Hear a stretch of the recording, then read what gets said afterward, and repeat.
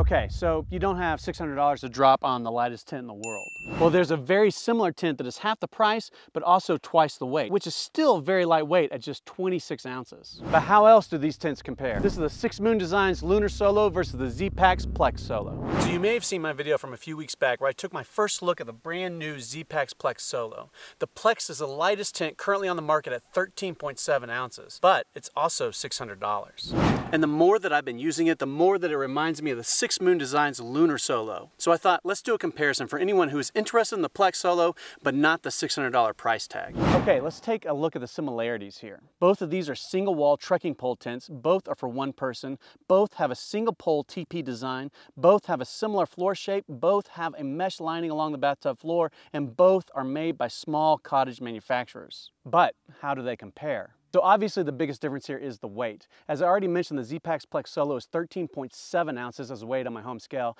whereas the Lunar Solo is a little bit less than double that at 25 ounces weight on my home scale. But the Lunar Solo is also bigger on the inside. Both the Plex and the Lunar are 7.5 feet long, but the Lunar is 15 inches wider at the center and is 20 inches wider at the head and the feet. And all those extra inches make a big difference. The Plex uses a single trekking pole set to 52 inches, whereas the Lunar uses a single trekking pole set to 49 inches. So while the Plex is technically taller on the inside, the Lunar still just feels so much bigger. Price is where the Lunar Solo really shines at only $250 for a spacious tent that only weighs 1.5 pounds, whereas the Plex Solo is a little more than double that at $600. I will note the Lunar Solo doesn't come with seam sealing, so you're either going to have to do that yourself or pay 6 Moon Designs $35 to have them do it for you. And neither of these tents come with stakes, so you're going to have to buy those separate.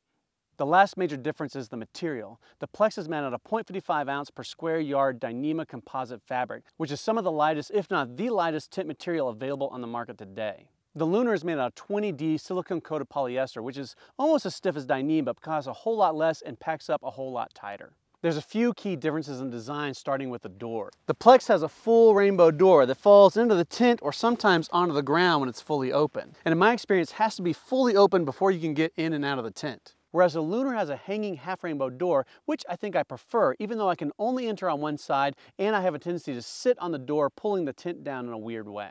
But I still prefer that to a door that I have to reach all the way across the tent to open and then falls onto the ground. The Lunar also has a small hang cord that I found very useful for hanging a headlamp, get a little bit more light at night for reading or doing something similar. The Plex has no way to hang anything from the ceiling at all. The Lunar has a small vent at the top to help moisture escape, minimizing condensation. But the Plex has an overhanging canopy that'll keep you dry even in light rain with the vestibule fully open. The only problem with this overhang is how low it seems. Anytime I'm trying to get in and out of the tent, or even when I'm just trying to air up my air mattress from outside the tent, the low overhang just seems in the way. The Lunar doesn't have the overhang, but you can raise and lower the vestibule using the simple pressure cord that allow you to get more airflow while staying dry even in a light rain. And the vestibule opens up all the way, causing no problems to get in and out of the tent. The Plex has a unique overlapping vestibule closure that I find just a little bit difficult to tighten from inside the tent, whereas the Lunar has a more traditional zipper on its vestibule. The Plex has an 8-inch deep bathtub floor, which, if you remember from my first look video, I had a difficult time getting it any deeper than 4 inches. Well, after several more pitches, you'll be glad to know that I've gotten a whole lot better and have managed to achieve a full 8-inch depth. The Lunar Solo has a 6-inch deep bathtub floor, but I'm still having a hard time getting it to pitch any deeper than about 3 inches. Last but not least, both of these tents require at least 6 stakes to pitch. You can go up to as many as 8 on the Lunar Solo and as many as 10 on the Plex Solo. So there you have it, the 6 Moon Designs Lunar Solo versus the ZPacks Plex Solo. But which one of these tents is the better tent? Well, it's a really hard decision to make because even though the Lunar Solo is larger with more features, the Plex Solo is so lightweight that you don't expect things like that. But if you push me to say which one I would choose, I probably would go with the Lunar Solo simply because of the price. $250 is incredibly affordable and 1.5 pounds is still very lightweight. So for those two reasons alone, I would probably choose the Lunar Solo. But which one of these tents would you choose? Let me know in the comments below.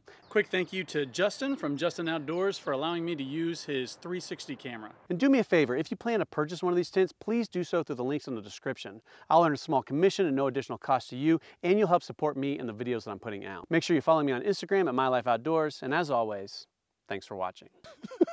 We've gotten a whole lot better.